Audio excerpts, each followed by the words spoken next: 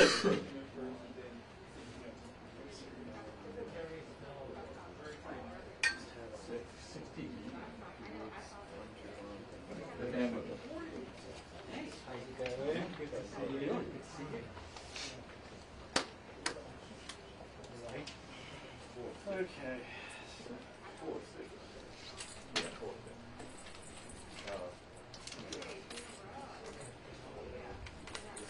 So too bad. What do you want me to do?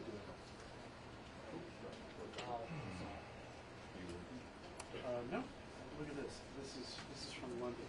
I understand you have to take pictures, but we have a lot of U.S. clients from this. I'm down in front of the camera. Yeah, as long as you're not standing in front of the camera, you should be okay. Okay.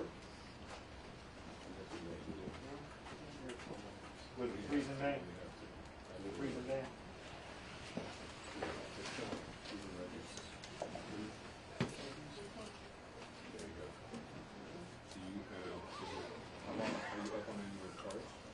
It says the unit is recovering from internal error. Please do not reboot the unit. Push 3. Yes. No, it's an internal. Oh, failed. There you go.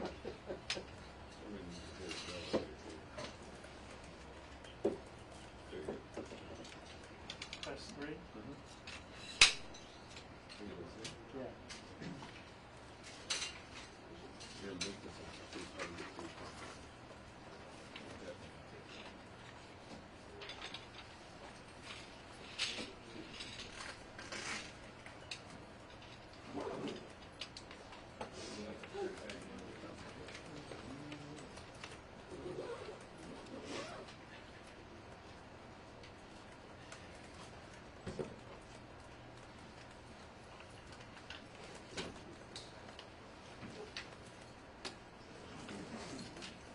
Comes on hold.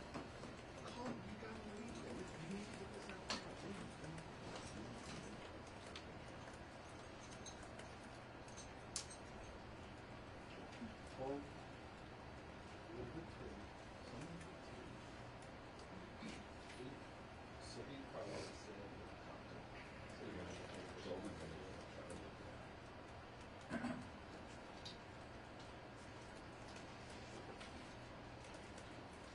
Still there.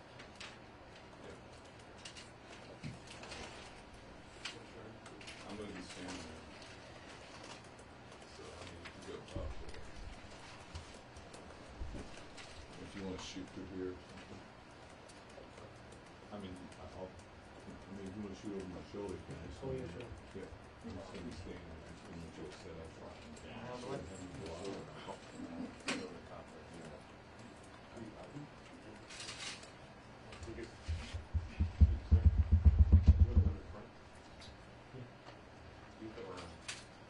Go low, look right here, I guess. You want an option. Something in the way. Right here. This is your shot? No, it's not.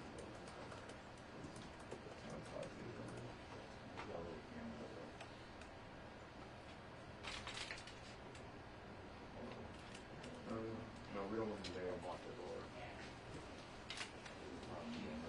No, he's only blocking the door. Yeah.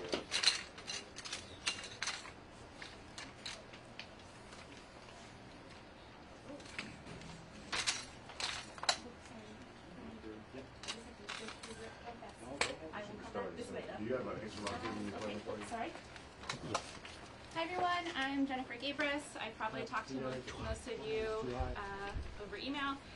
We're going to get started at 1:10. So just so you know, this is an on-the-record briefing with NTSB Chair Jennifer Homendy and Rob Hall, who's a director of the Office of Railroad, Pipeline, and Hazardous Materials. They're going to discuss the factual information that we know to date, as well as rail safety. Chair Homendy is going to give some brief remarks, and then she'll do some Q&A. During the Q&A, if you could raise your hand, say your name and the outlet, and then she'll answer your questions. Okay? And like I said, I'm sorry, could you spell the other gentleman's name who's going to be here? Oh, yeah, sure. Rob Hall is Can you spell it at the microphone so we all get the information? Oh, sure. Good, go ahead, roll on it. Rob Hall, R-O-B-H-A-L-L. And his title again is? He's the director of the Office of Railroad, Pipeline, and Hazardous Materials. And that's a single person that's going to talk to us. The chair is going to be the primary spokesperson, so that's Jennifer Homendy. Normal spelling of Jennifer, H-O-M-E-N-D-Y. Cool, thank you.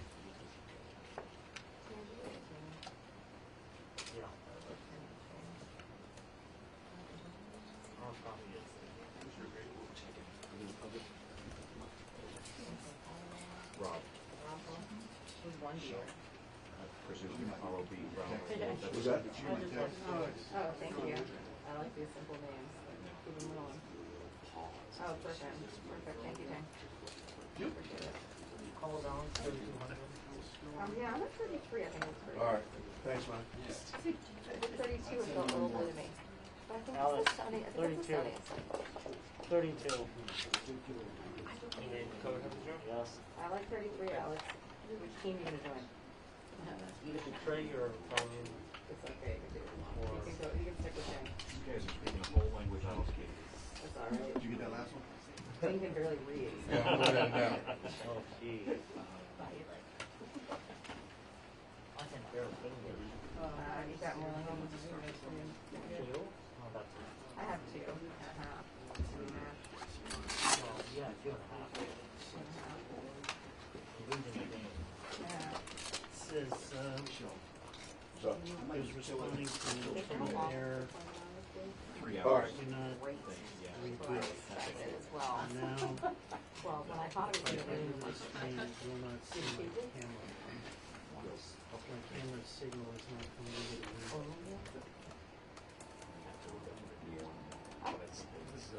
Yeah.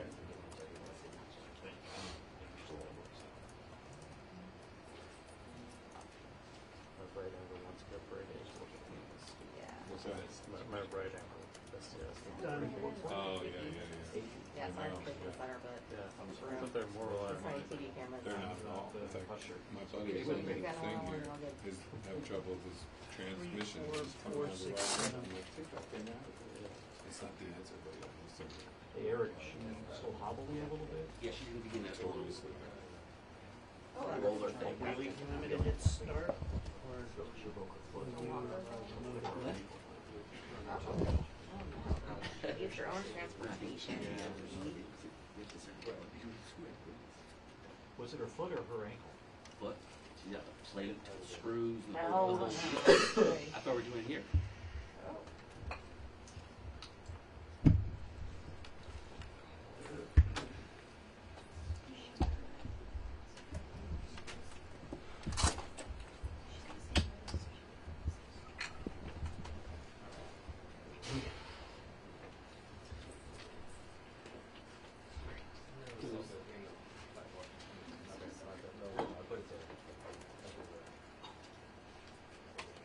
I see it.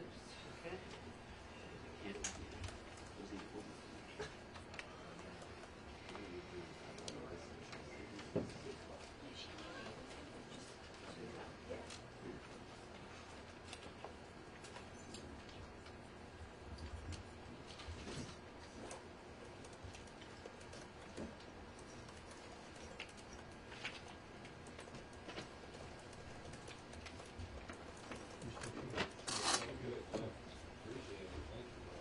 That came down a little bit. Heads up.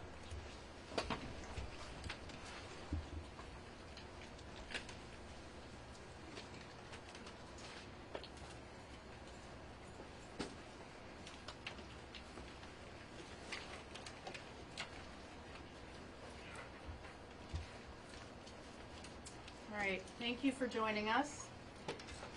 As Jennifer said, my name is Jennifer Homendy, and I'm the chair of the National Transportation Safety Board.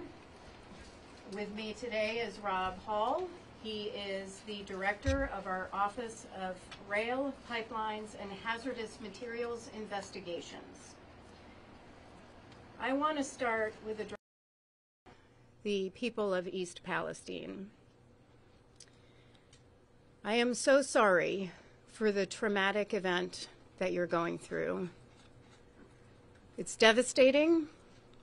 Over the course of my career, and I've handled rail and pipeline and hazmat for well over 25 years, both Rob and I have sat with communities, with residents after devastating rail, pipeline, hazardous materials releases.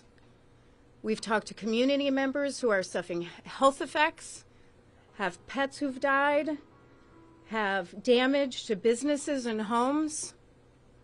But I can tell you this much, this was 100% preventable. We call things accidents. There is no accident. Every single event that we investigate is preventable. So our hearts are with you. Know that the NTSB has one goal, and that is safety and ensuring that this never happens again. So with that, the NTSB has been on the ground since day one. We completed our investigative work on scene, our on-scene work, yesterday. But we still have a lot of work to do as part of this investigation. So today, I'm announcing that the NTSB will hold a rare investigative field hearing this spring in East Palestine. We don't have investigative hearings often. It is rare. But we will question invited witnesses. Now our goals, we have 4 goals for conducting an investigative field hearing. Number 1, inform the public. Number 2, collect factual information from witnesses. Number 3, discuss possible solutions. And number 4, build consensus for change. As you know, we also released this morning our preliminary report on the derailment. The report does not contain a probable cause that comes at the end of the investigation. It contains only factual information collected during the on-scene portion of this investigation. What I want to focus on today is what we know so far. I want to talk about our investigative process, and then I want to share some information generally about rail safety. We know for a fact that this derailment occurred at car number 23. This train had 3 locomotives, 2 at the head end. The lead locomotive had 3 crew members, including 1 trainee. The third locomotive was between rail cars 109 and 110. There were also 149 rail cars on the train. Car number 23 was a hopper car, which carried plastic pellets. It was the combination of the hot axle and the plastic pellets which started the initial fire.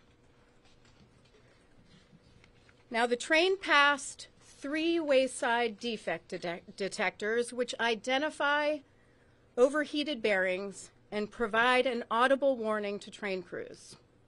At each detector, the recorded temperature of the bearing increased from 38 degrees Fahrenheit above the ambient temperature, which at the time was 10 degrees Fahrenheit, to 103 degrees above ambient just 10 miles later. Both of those temperatures are considered by Norfolk Southern to be non-critical. The critical threshold per Norfolk Southern is above 200 degrees ambient. Upon passing the third detector with a temperature of 253 degrees above ambient, that's critical, 253 degrees above ambient. A critical audible alarm message sounded, instructing the crew to slow and stop the train to inspect the hot axle, and if warranted, to set car number 23 out.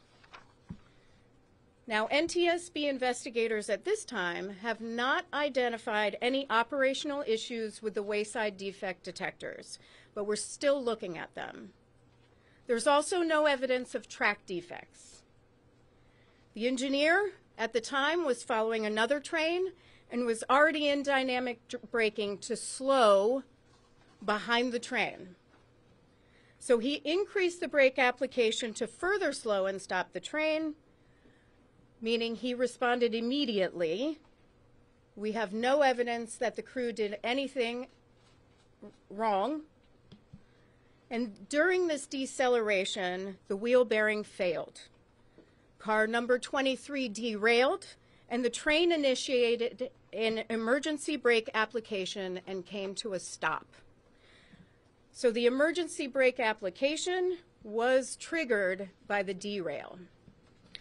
Now in total, 38 cars derailed, and a fire ensued which damaged an additional 12 cars. On February 5th, responders mitigated the fire, but five cars, which are designated as 105, DOT 105 specification tank cars, were located near the number 23, which derailed.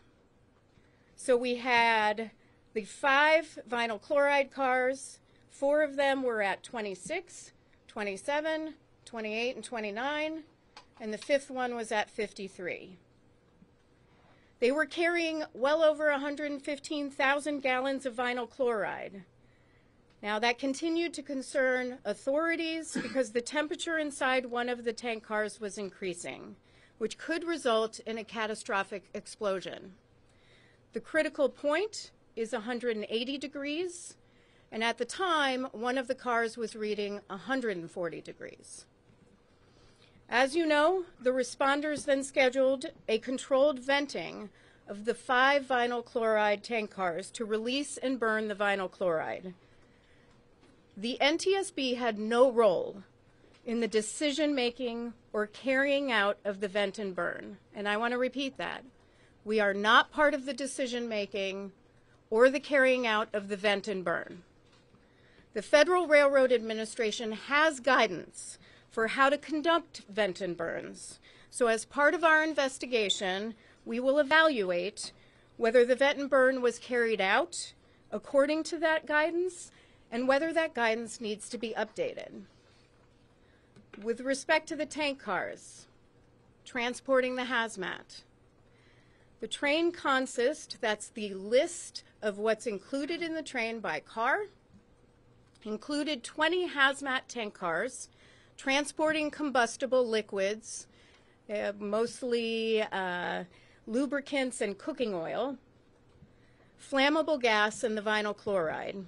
17 of those 20 tank cars were fully loaded. 3 were residue cars. All of those cars were placarded, though the placards were plastic and melted. Aluminum also melts. So we are looking at that situation, and we'll determine whether we recommend something else that could protect placards. Placards are there to tell emergency responders what is on a tank car and what the dangers are to themselves and to others. They are critical in response and in protecting the community. Yesterday, our investigators conducted a detailed damage assessment of the tank cars, including identifying and measuring breaching damages, noting where entire lading was lost, the condition of pressure relief devices, and other service equipment, underframes, and welded attachments. They also secured the top fittings on the vinyl chloride tank cars, including the pressure relief devices, and we're sending those to Texas to be tested. The wheel bearing from car number 23 has also been collected, and that will come to NTSB headquarters. We have a recorder laboratory, and we also have a materials laboratory that will come to our materials laboratory. So here's what we're focused on in this investigation: the wheel set and the bearing. Roller bearings typically last the life of a wheel set, but they do have a finite life. typically between 100,000 and 300,000 miles. There are a number of causes for overheated roller bearings. These could include fatigue cracking, water damage, mechanical damage, a loose bearing, or a wheel defect, and we will look at all that. We will look at rail car design and maintenance practices of Norfolk Southern, as well as Norfolk Southern's inspection procedures. We'll also look at any history of prior accidents involving car number 23 and this wheel set. We'll look at tank car design and derailment damage. The 105 vinyl chloride cars were insulated, which actually helped at the beginning. There are federal regulations which state that that car needs to be able to be cooled for 100 minutes. We all know the fire lasted well longer than the 100 minutes. What that means is after that time, the insulation actually kept the cars from cooling. So we're going to look at that. Also, 15 DOT 111 tank cars were transporting hazmat. Those were on the train. Now, why does that matter? Because current law requires certain DOT 111s transporting Class 3 flammable materials only to be retrofitted or replaced with DOT 117 tank cars. I'm sorry, replaced, not retrofitted. Replaced with DOT 117 tank cars. Of those 3, 2 did not breach. 1 lost the entire lading. Now, it's important to note that the damages to all 15 111 tank cars, including the ones that are not captured in current law, were typical of DOT 111 performance we've noted in numerous previous accident investigations. So we're going to look at the 111 tank cars as well. In the course of the investigation, we'll also look at Norfolk Southern's use of wayside defect detectors. We're going to look at the spacing of those detectors, whether information is or should be monitored in real time with data trending from a control center. And we'll look at the temperature thresholds, which indicate immediate action once an overheated bearing is detected. Again, spacing and temperature are set by the railroads and vary considerably by railroads. We'll also look at how crews are alarmed and the instructions for responding to those alarms. Now, roller bearings fail, but it's absolutely critical for problems to be identified and addressed early so these aren't run until failure. I'm going to quote a report from the Transportation Safety Board of Canada in a 2013 report which looked at wayside defect detectors and roller bearings. They said, "It is recognized in the railway industry that wheel set roller bearings can fail catastrophically in as few as 10 to 15 miles on a train traveling at track speed. You cannot wait until they've failed. Problems need to be identified early, so something catastrophic like this does not occur again." This, of course, was much earlier than 10 to 15 miles, so we're going to look at that. Finally, we're going to look at the accident response, including how responders and the public received information prior to and right after the derailment. An informed public can be prepared to implement protective actions when accidents occur. While the general public may not require detailed information, such as the specific numbers, dates, and times of hazmat tank cars traveling on any route, they need to know, absolutely deserve to know, whether they live or work near a hazmat route. They also need to be aware of the hazards associated with releases, what railroads will do to prevent accidents and mitigate consequences, how to recognize and respond to an emergency, what protective action to take in the event of a hazmat release, and how to contact railroads and federal authorities regarding specific concerns, and that should also include state authorities. Now, we've issued a number of recommendations, rail safety recommendations. These are recommendations to improve rail safety following tragedies. Some of these recommendations go toward urging railroads to work with communities on the emergency planning, on routing, what should be routed and not routed through communities, and what information the general public and emergency responders need and deserve. So now I'm going to move into what is the NTSB's process. We are still in the fact-finding phase. You might say, what takes so long? We know what derailed the train. We have a lot of questions. In the initial stages of any investigation, we often receive information that's inaccurate. So we have to ask a lot of questions. And those questions create more questions so that we dig deep. We are very methodical in our investigative process. That takes time. Now, in this fact-finding phase, we have what we call parties to an investigation. These are groups of people who can help us gather the facts after a terrible tragedy. In this one, we have the U.S. DOT's Pipeline and Hazardous Materials Safety Administration, the Federal Railroad Administration, Ohio State Highway Patrol, the Village of East Palestine, Norfolk Southern Railway, Trinity Industries Leasing Company, GATX Corporation, those two deal with rail cars, manufacturing of rail cars, and we have 4 unions, the Brotherhood of Railway Carmen, the International Association of Sheet Metal, Air, Rail, and Transportation Workers, the Brotherhood of Locomotive Engineers and Trainmen, and we just added the International Association of Firefighters.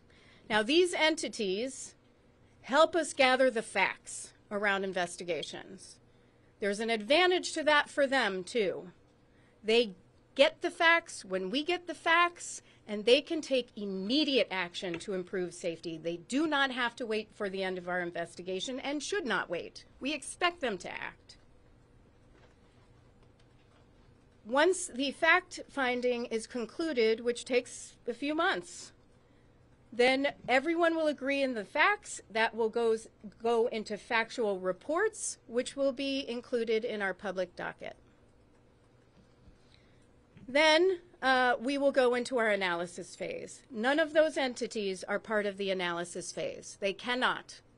The NTSB is an independent federal entity, and we need to remain independent. So we conduct the analysis of those facts, and we issue safety recommendations in a final report, as well as findings, the probable cause or causes, because there could be contributing causes. And for this one, it'll probably be 12 to 18 months from now. But here's what I'm going to say to the communities, because you might be saying, what takes so long? Again, it takes a long time. We are very deliberative. We are the gold standard when it comes to investigations globally. And we are methodical in our approach. But if we see a safety issue that we need addressed immediately, something systemic, we will not hesitate to issue an urgent safety recommendation. We did that just a few months ago, and FAA acted on that immediately, so that process works. And we will not hesitate to do it again, especially in this one. So with that, there is a lot more work to do. So I'm just going to pledge to the community and to others, we never go away. Our whole goal is to improve safety, to issue safety recommendations to prevent this so East Palestine and other communities never experience this again. We will work then, after those safety recommendations are issued, to get those recommendations implemented. There are recommendations we have consistently worked on for 50 years. Positive train control is a great example. We don't give up, and we won't give up on this one. So thank you. I'm going to take questions. Please raise your hand and state your name and your affiliation. Madam Chair? Yes. Sheldon Ingram, WTAE-TV, Pittsburgh's Action News 4. The fact that the crew didn't try to stop the train until it reached that critical stage, does that suggest a system-wide failure, that they weren't alerted or didn't react sooner than when it reached 253 degrees? So the question is, why did the crew not react after the first two wayside detectors, where it was identified 38 degrees above ambient temperature, which was 10 degrees at the time, and then 103 degrees. They did not react till 253. Those two initial temperatures are designated by Norfolk Southern as non-critical. The information they receive is they don't have to do anything, so they were following procedures. Once they got the critical alarm of 253, they took immediate action. In your estimation, does that warning threshold have to change? We're going to look, so the question is, does that warning threshold have to change? The warning threshold is set by railroads, and again, it varies by railroad. We're going to look at that and see if that threshold should change. That's going to be one of our priorities in this investigation. Tom. Tom Costello with NBC News. Is there any suggestion yet what actually caused the overheating? You said there's a list of possibilities, but is there any leading candidate what was causing this overheating with the bearings and potentially then the axle? The question is what was causing the overheating of the bearing and therefore the axle? It's a great question, and it's something we have to look at as part of this investigation. Right now, we've collected information that we need on scene, the type of information that goes away when we release all the rail cars and when we release the scene. But that is exactly what we have to look at. I'll tell you one thing. We have one of our incredibly skilled investigators looking for other cameras along the route, just to see if we could see other things. You know, there was that one video that was aired. We want to see if there are other ones, because what we're getting from the defect detectors, we want to make sure, does that match up? So we're digging into that. Amanda. Hey, Amanda from ABC News. Thank you so much. Back to the wheel bearings.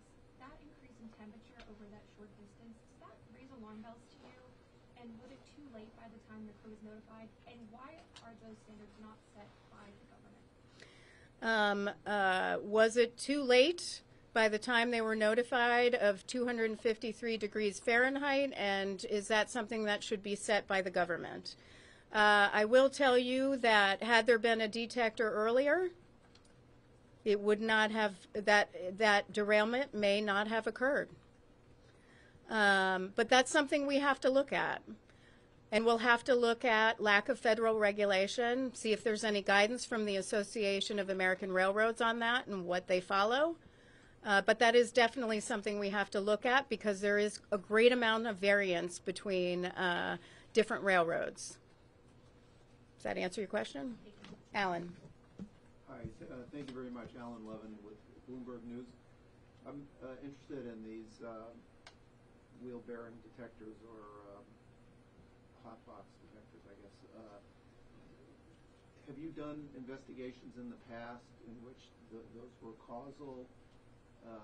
And do you have any existing recommendations on them? Do you want to answer that, Rob? I'm going to not stumble over here. Go ahead. No, go ahead. We do not have any. Go over here. Sorry. We don't have any current recommendations on those. I would point out that the hot box detector would not be causal. The cause is the bearing overheating. There are other detectors as well in addition to hot box. They do use acoustic detectors to detect noisy bearings, which is another indication of a failure. So, But no investigations in which the hot box was part of a chain. at least not in the last decade. Sir. Blair Miller with Cox Media Group here in D.C. You talk about testing of the equipment, whether it's in Texas or here. How important, how key will that be in your investigation? The question is how important the testing of the different components that we have identified for further evaluation, how key that is to our investigation. Incredibly key.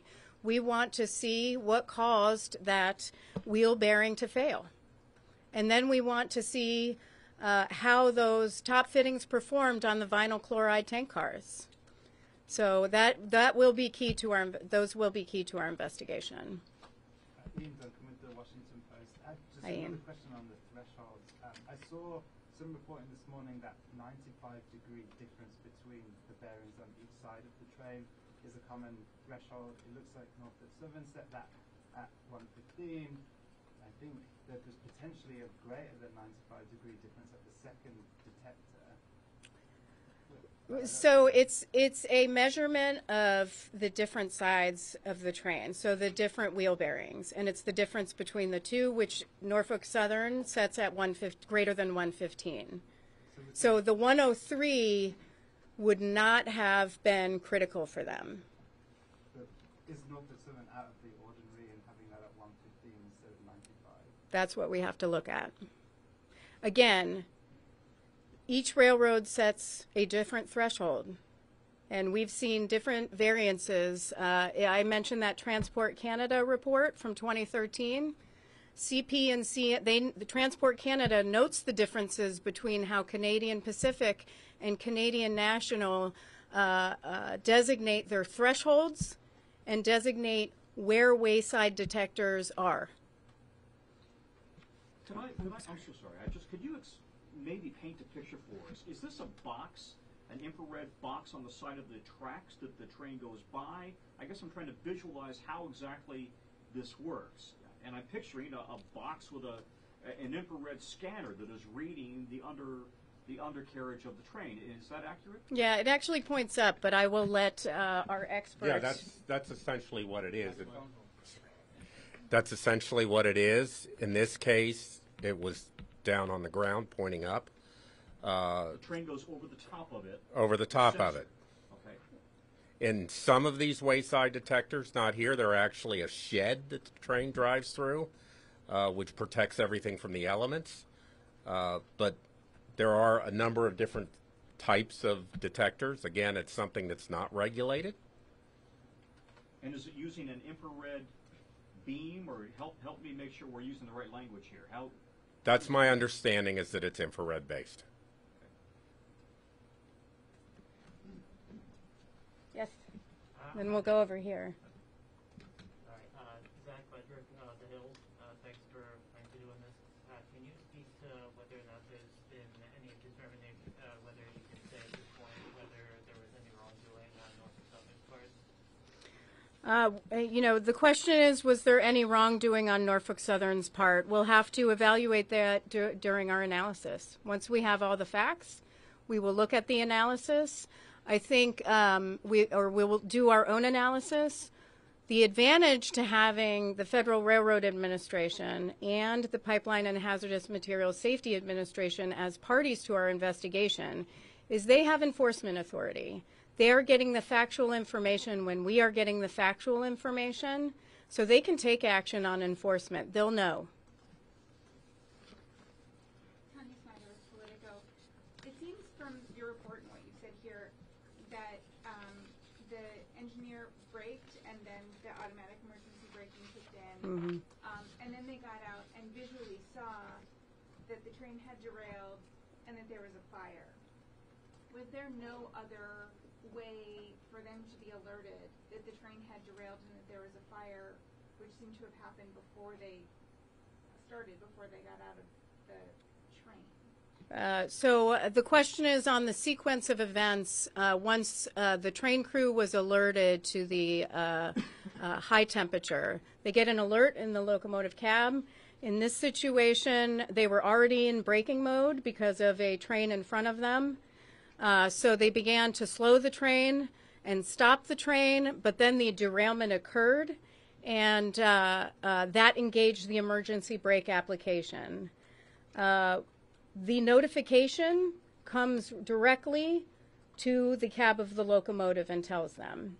We're going to look at the notifications and how that comes across, and Norfolk Southern's policies and, for notification to rail crews. I will tell you it's standard. Rail crews disconnected the locomotive from the cars that were burning and moved up about a mile to protect themselves. That is standard as part of railroad operations. Yes, hi, Hogan with AP. I was wondering if you could elaborate a bit on your statement early in the beginning where you say this was 100% preventable. I know that there are many areas of investigation. The report, to some degree, was indicating many things work as they should under the current guidelines. So can you expand a bit about what gives you that certainty about this being 100% preventable? The question is, what gives me the certainty that this was 100% preventable? We've never seen an accident that isn't preventable. And I actually think that I don't like the word accident. I hate to use it. Nothing is an accident. And so, you know, when it comes to prevention, it could be actions on the railroad's part for maybe not having more conservative policies on thresholds, or it could be some sort of problem with the wheel bearing that could have been addressed earlier. Those are just examples. We don't know that yet. We are still conducting our fact-finding portion of the investigation, but we will know that at some point. That's when we issue the probable cause, and there's often not just one probable cause, which is this derailed. It's usually a number of contributing factors that a number of factors that contributed to that derailment. A quick follow-up, if I may. I was just wondering if you could talk about the level of cooperation NTSB has been getting from the parties. I know that in certain instances, sometimes rare, that you issue subpoenas. Is that something that you might foresee at some stage in the process? So the question is, what is the cooperation between the NTSB and the parties to our investigation, and whether we foresee having to issue subpoenas? At this time, I don't foresee having to issue subpoenas. We are having excellent cooperation with all the parties to our investigation. We're getting what we've asked for thus far. So far, so good. That can always change. But we do have an established relationship with all these entities, and we are hopeful that will continue throughout the course of this investigation. Eric Gazelle, Wall Street Journal. So do we have any indication as to why so many rail cars derailed? Like 38 on a train of 149 seems like a large quantity. Is there any evidence to suggest why so many derailed in this particular incident? I mean, you know, we'll look at the question is why so many cars derailed. 38 derailed in the accident scenario. This is something we've seen before. There are different forces in play when a train is braking and moving, and we often see bunching up of rail cars. This is, you know, unfortunate, but yes, that's what we see. What specifically are you investigating as preventable, both for the accident and for the impact to the community? What are we investigating that's preventable? Pretty much everything about this accident. It's everything from the wheel bearing to the rail cars to the tank cars to the actions of federal entities or inaction of federal entities. We'll look at state entities. We'll look at locals. Especially with emergency response and information they did or did not have, likely did not have. And we'll look at Norfolk Southern, their policies. So there are often a lot of considerations in what goes into what is preventable. There is usually far more than one thing. Madam Chair, can I ask two quick questions? One of them, I'm wondering, did the crew know that the temperature was increasing? When they went over the first two hot box detectors, is there any reading for them, telling them it's getting hotter, just be aware that it's getting hotter, even if it did not yet rise to the level of alert? That's the first question. The second one is, you, of course, are an investigative body and you offer recommendations. You are not a regulator. You can't force change on any participant. And yet this has been an industry that you have tried for many years to bring a little bit more regulatory safety controls, and then Congress has at times kind of undermined those initiatives that the DOT under previous administrations had tried to enact.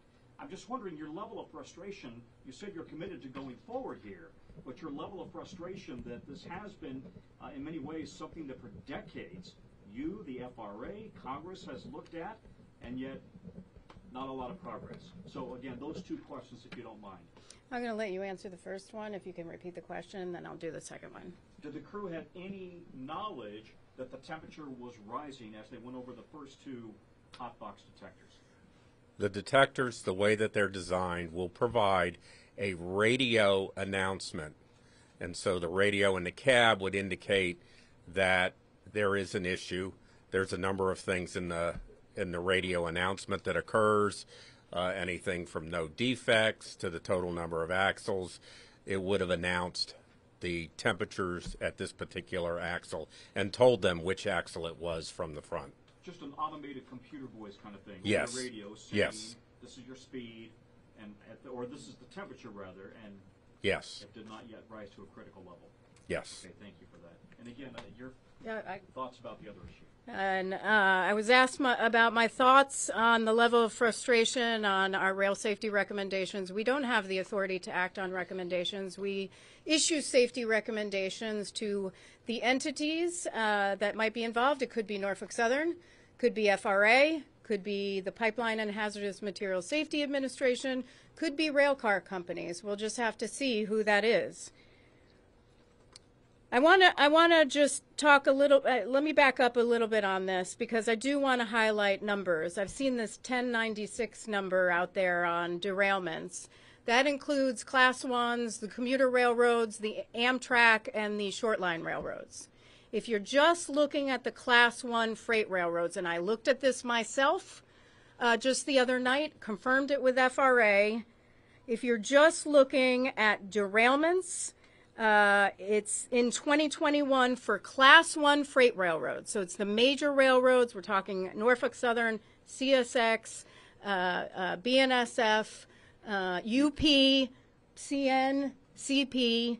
So what we have is 868 derailments in 2021, 68 collisions, 330 that are designated as other. A lot of those are obstructions on rail track. And so, you know, I raise that because we can improve safety in the rail industry. And we have a number of our safety recommendations that are on our most wanted list of transportation safety improvements that we have been fighting for decades to get implemented, which would improve rail safety. But I want to be clear. We have to make sure that what we're proposing as the NTSB is specific to this accident. That's our job. Our job is to determine how this happened and to issue safety recommendations to prevent this one from happening again. That's why I got so frustrated and tweeted. Nobody tweets for me. I tweet my own tweets. That's why I got so frustrated and tweeted, because there's a lot of misinformation on what would have prevented this, and I'm happy to go through some of those. This is a community that has been devastated.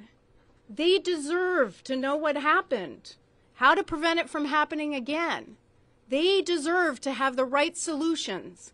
After, you know, often during our investigations, everyone is guessing. I saw it all over media, which was driving me nuts. And, you know, those solutions, all of the ones I heard of are not the solutions. And so we'll do a little evaluation to prove that they're not. But I get frustrated because what happens is everybody jumps to those solutions. And then when we issue our final report, we get ignored. That is frustrating. So when we issue our final recommendations, I want Norfolk Southern to act if they get one. I want FRA and PHMSA to act if they get some. I want others to. We need action on what would prevent that from happening again. That is our goal. Yeah, James and Fox, I just want to get an understanding of the timeline in terms of the toxic chemical release. Was the NTSB notified immediately afterwards, or when exactly was NTSB notified that there was potentially this mild chloride release? And do we have an exact time of understanding of when that became apparent to the first responders also coming on scene? Because that's what has not been shown in the preliminary report. The question is, when were we notified of the derailment? I am going to let Rob answer this question, but I'm going to start with, we do have a response operations center that works 24/7. Dedicated professionals that are monitoring social media. They have television screens. They get input from the National Response Center, which is where the railroads and others are supposed to report any type of tragedy.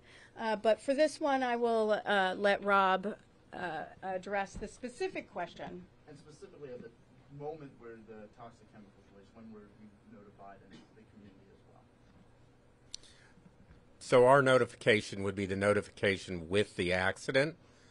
There is, the Coast Guard operates a National Response Center, which you can think of as a 911 for the country. All the railroads have to report to these accidents to that Coast Guard center, who then reports that to our own response operations center. And that, through that, we get the notification. In this particular case, I think it was about an hour for the notification. So with regard to the toxic chemicals, we're notified of the derailment and the fact that there's a fire with it. I mean, that's the extent of the notification to us. The first responders, they're the ones that get to the scene and they look for those placards so that they can make sure the community is safe.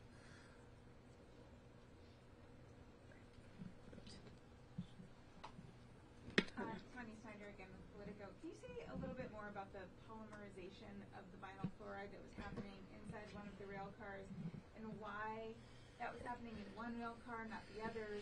What was going on with the integrity of the car itself to make that happen? The question is about the polymerization that was going on in the vinyl chloride tank cars, and why one tank car and not the other tank cars. So vinyl chloride, it's a monomer, and it's actually the monomer from which we make PVC, polyvinyl chloride.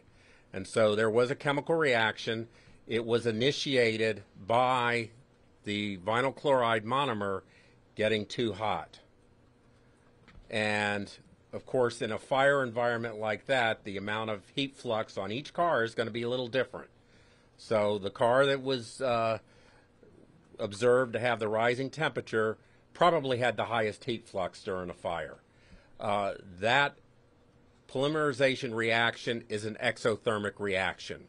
So it's going to add heat to the car, which is why the car temperature was rising. It does reach a point where the temperature added by the reaction